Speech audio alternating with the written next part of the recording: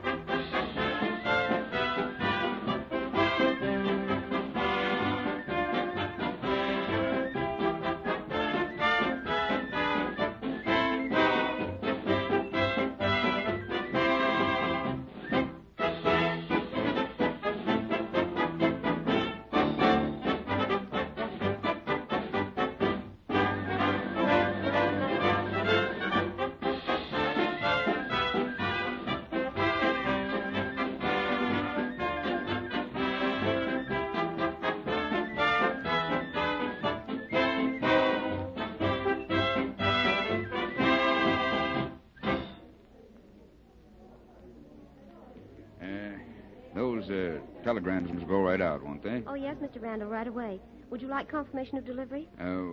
No, that won't be necessary. Wait a second.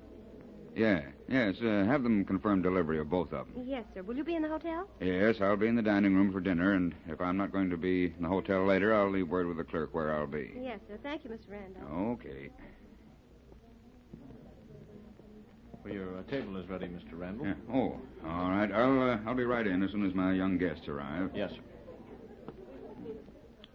Oh, Jerry, over here. Oh, gee, this is sure a surprise, Mr. Randall. I should say it is, sir. We haven't eaten anywhere except the mess hall and Mac since I came to Fair Oaks.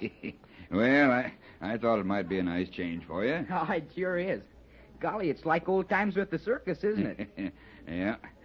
Well, are you lads ready for dinner? Oh, Boy, sure I'll are. say. All right, come along into the dining room.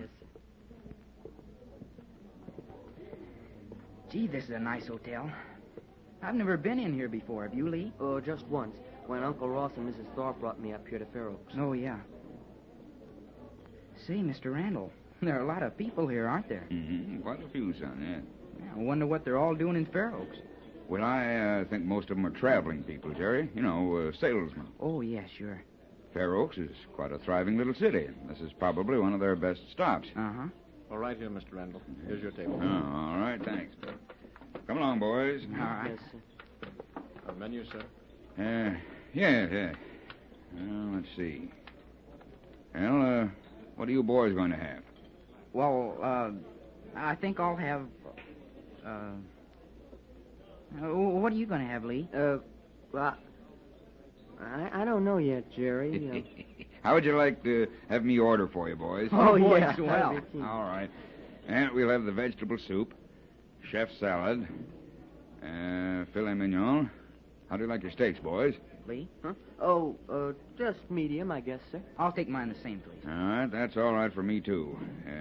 Baked potatoes, spinach. Well, Jerry, you'll take spinach and like it. Well, okay. Milk, boys? Mhm, Yes, please. sir. Yeah, I'll have some coffee later. We'll decide on the desserts later, too. Yes, sir. Thank you. Well, Lee, I got the telegram off to Mr. Thorpe. Oh, thank you, sir. I'm sure he'll give us permission for you to join Jerry and Bruce during vacation time, even though you'll have to go on to Mapleton afterward instead of coming back to Fair Oaks. Yes, sir. You don't look forward very much to leaving the academy, do you, son? No, sir, I certainly don't.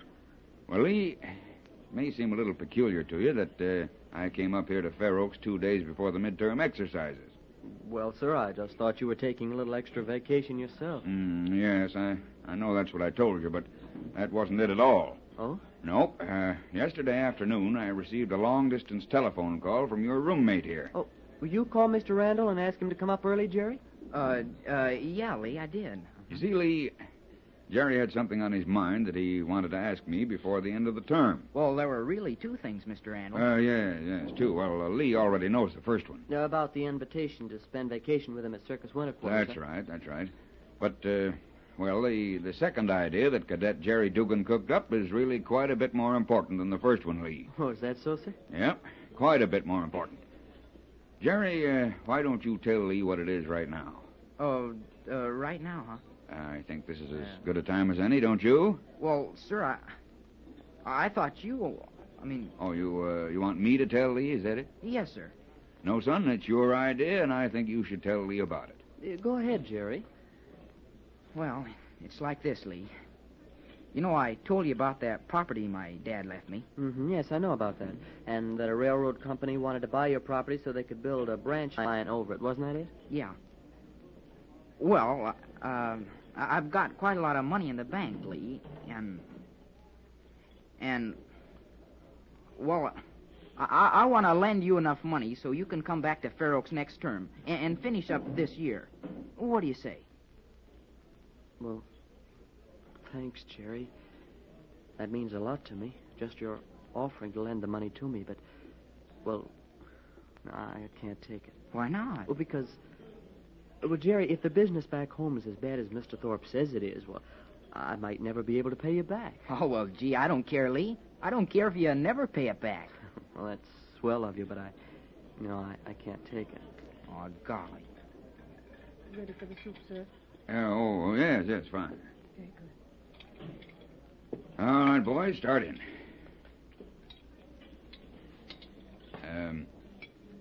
Lee, Yes, sir. suppose I could get Mr. Thorpe's permission for you to borrow the money from Jerry. Would you be willing to accept a loan under those conditions? No, sir, no, that wouldn't make any difference. Well, let me put it this way. Suppose we were to find out that this situation in the organization of Waterman and Phillips is just temporary, that without any doubt in a few months everything would be all right again. Then, would you accept Jerry's loan? Well, I suppose that it... Wait a minute. Waterman and Phillips. Well, you know the name of the... Yes, I do, son. I know the name of your father's business. And I knew your father, too. Very well. Oh, gee, Lee, I've been doing business with Waterman and Phillips for years. I've bought all my advertising paper from your dad for more than 15 years. Well, gee, what do you know about that? Golly. As a matter of fact, I've just been to Mapleton and made arrangements for the printing of all my circus posters and billboards and handbills for next season. I don't know what this situation is that's forcing you to leave Fair Oaks, Lee, but whatever it is, I'm certain it's not going to last. I'm sure it's just purely temporary. Now, what do you say about taking Jerry up on his offer? Well, gee, this is all so kind of sudden. All right, then. You think it over. I'll tell you another good idea. Finished with the soup, Mr. Randall? Yes, of course. Take it away. Yes, sir. I was going to suggest this, too, Lee. Yes, sir? That if Mr. Thorpe allows you to come to winter quarters with Jerry and Bruce, we'll take a little run down to Mapleton from Melrose City during the vacation time, and I'll have a talk with Mr. Thorpe about this loan business. Oh, say, Mr. Randall, that'll be swell. Golly, yeah. Then we can see your old home, Lee. The one that Mr. Thorpe bought. Well, yeah, sure you can. Mr. Thorpe bought your old home, did he, Lee? Mm-hmm, yes, sir. After Dad died, Mr. Thorpe thought that we'd better sell the place out in the country. And he also bought the house in town for himself and Mrs. Thorpe. I see. Big house, is it? Well, yes, sir. I guess it is pretty big. 14 rooms. Yeah. Mr. Thorpe pay a pretty good price for it? Price? Oh, I don't know anything about that, Mr. Randall. See, he told me he'd take care of everything through the bank. I understand. Oh, well, here's our dinner, lads. Well, let's forget business and loans for a while and enjoy our steaks, Well, I can certainly enjoy mine a whole lot more right now, Mr. Randall, after you've told me that you're sure this thing that's happened to the business won't last long. Why, sure, son. That's the way to look at everything anyway. You know, more people suffer from fear in this world of ours than actual misfortune. Well, come on, dig in. Great. Yeah, the steak's all right. How's the spinach, Jerry? Spinach? Oh, well... All right. You dig into that spinach, too, young man. If you don't, you won't get any dessert. Oh, golly. Well, here goes, then. Pardon me. Telegram for you, Mr. Randall. Oh, you mean the confirmation of delivery, don't you? No, sir. This is a straight message. Oh, All right, thanks. That's quick service. I wonder if it's from Mr. Thorpe, Lee. Yeah, I wonder, too.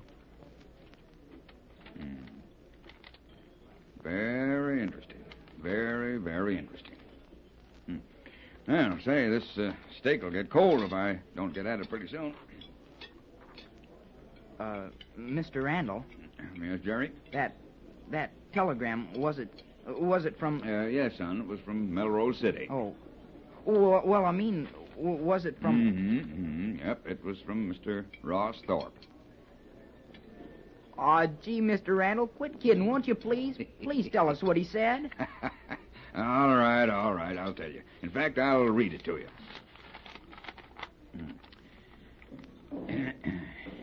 Mr. Sam Randall, care of Fair Oaks Hotel, Fair Oaks... Golly, go ahead, Mr. Randall. All right. Glad to grant permission Lee Phillips visit your circus with his roommate. Stop.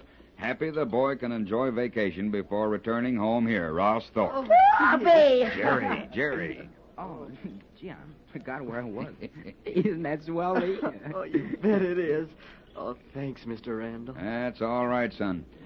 I'm more than tickled that Jerry's going to be able to show you all the sights of the circus and give you a little taste of circus life. And, say, I'm glad because of another reason, too. What's that, Mr. Randall? That you'll be kept so busy showing Lee around that you'll be out from under my feet while you're there.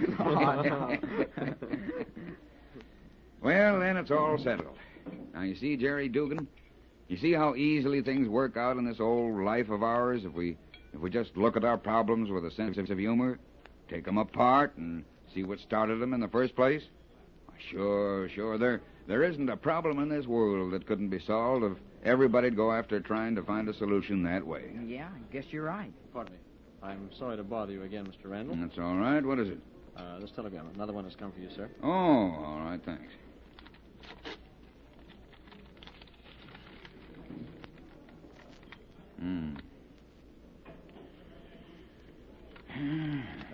Mr. Randall, Yes, son? is that... well, excuse me, I didn't mean to be rude. I was just wondering... That's all right, Jerry. No, this isn't another telegram from Mr. Thorpe. It's one in answer to a wire I sent to Jim Bennett. Jim Bennett? At the circus, huh? That's right. But this is one telegram I can't read to you. For a while yet.